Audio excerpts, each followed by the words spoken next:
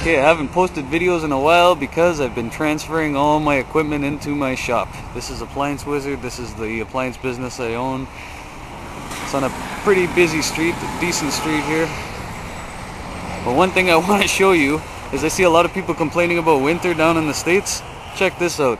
This isn't normal for us even though it's in Canada, but this is crazy. We got more snow this year than any year ever. Look at the snowbanks. I'm gonna go walk right up and you can see it's like double my height. Check this out.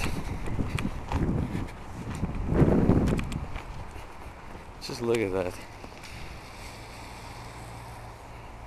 Here's about where my height is. Here's the ground. That is one big ass mountain of snow.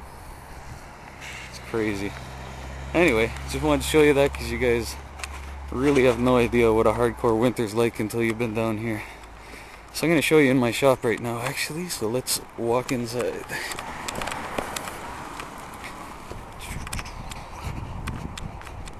Alright, so it's in disarray right now. The whole shop's being redone, so it's going to be pretty messy.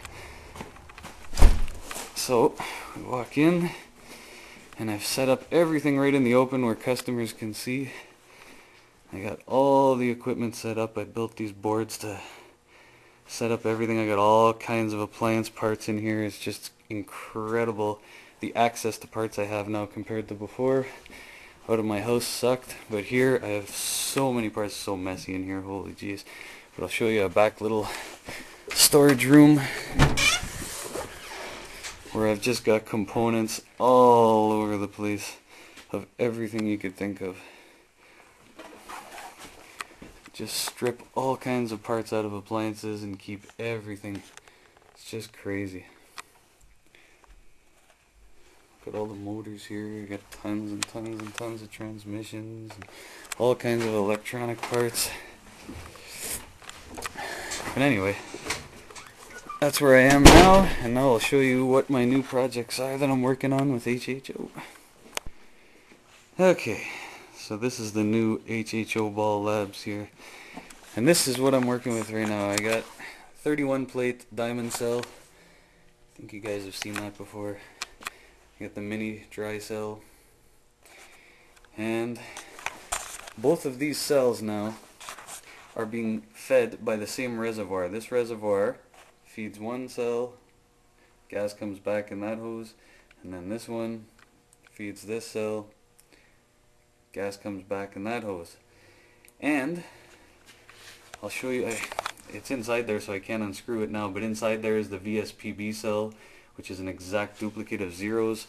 So I've got dry cell, and a wet cell inside the reservoir. I haven't seen anybody try that yet, and it's working out pretty good actually. I gotta get rid of all these battery charges and build a rectified circuit. I just can only do one thing at a time, unfortunately. And I got one other cell here, just a 13 plate electrolyzer. I'm going to be using this for some controlled explosion experiments. And that's it. So I'll show you some of the new stuff right now. So here's some pictures of the VSPB cell that's inside the reservoir, just so you know what I was talking about, what's actually submerged in the water. You can see how to build this on Zero Fossil Fuels channel. He has videos going step by step showing how to build that. It's a great cell because it fits perfect into a 4-inch PVC pipe, because the top of my reservoir is 4-inch and then it flanges out to a 6-inch. And it looks a little stained up because it had been an electrolyte for so long here, but I cleaned it up before I put it in the new reservoir. But that's what provides about 1.5 liters a minute. So now I'll really be able to get into all kinds of fun ideas. I got this gas valve that I'm going to be putting HHO through here. Electric gas valve's open. There's the orifice right here. I stripped off the spout that's usually there for natural gas, and now we're going to try it with HHO. I've also got these burners that I stripped out. This is the orifice here, and there's the pipe with the fitting. This usually works for natural gas. And let me see here.